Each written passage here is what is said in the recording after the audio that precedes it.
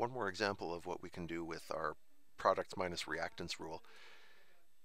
You can find the heat of formation for something if you know enough other information around it. So here they say the combustion of a mole of propane produces this many kilojoules per mole. So if we're burning propane, what does that look like? Propane is C3H8, and that's a hydrocarbon. So when it burns, it reacts with oxygen, and the products will be carbon dioxide and steam.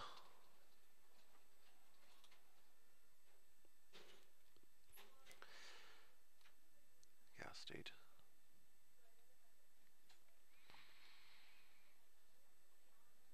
And they're telling us the delta H, and they're asking us to find the heat of formation for propane. So if we were working out the delta H for this, we would do the heats of formation of all the products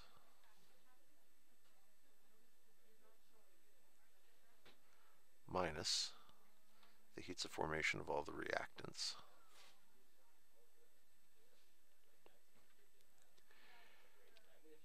So the products here, let's get this balanced before we go any further, or we will come to grief. 3 carbons on this side, we need a 3 right there. 8 hydrogen on this side, so we need 8 on the right, so a 4 in front of the steam. And that gives us 3 times 2 is 6 oxygens plus 4 more oxygens there. A total of 10 oxygen on the left. On the right, sorry. So we need 10 oxygen on the left. There we go. There's our balanced reaction. And now I'll get rid of this clutter so it looks nice. So the point of this question is, if we could just look up all of our products and reactants, we could get the delta H anyway, but they're saying pretend you don't have the heat of formation for propane. If you look in your book, propane is there, but we're saying for this question, pretend it's not, and see if you can find it based on the other stuff we've given you. So if we did products minus reactants for this, we would do 3 times the heat of formation for carbon dioxide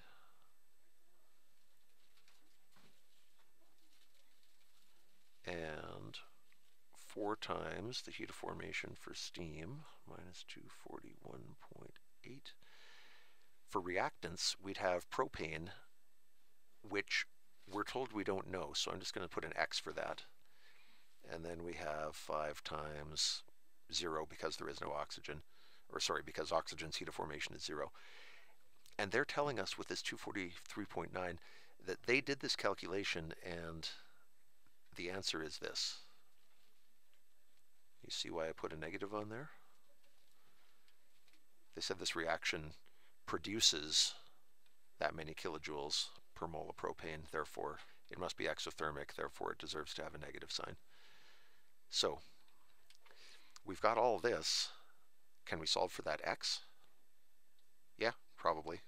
We've survived a few math classes in our day. We can probably do this.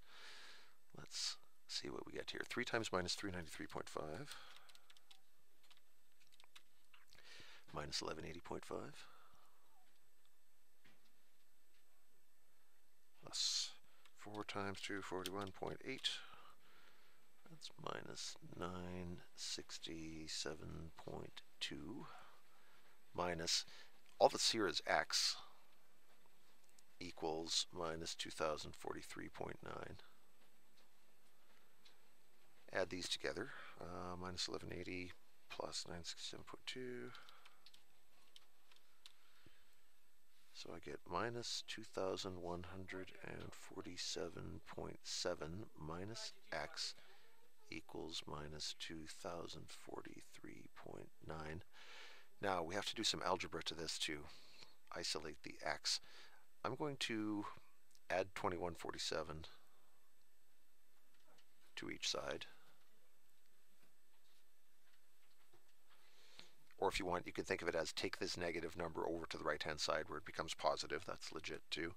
And you get 2043.9 negative plus 2147.7.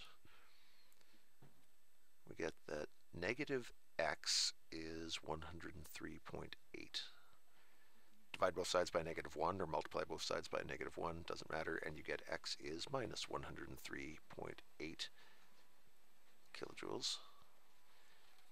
And if we look in the data book now, under propane, minus 103.8, so this worked. Not a real common use of the formula, but it is a legitimate question that we could pop to you, so once you've seen it a couple of times, it's no big deal to set it up. You just put an x for your unknown substance and then use your algebra skills to solve for the x.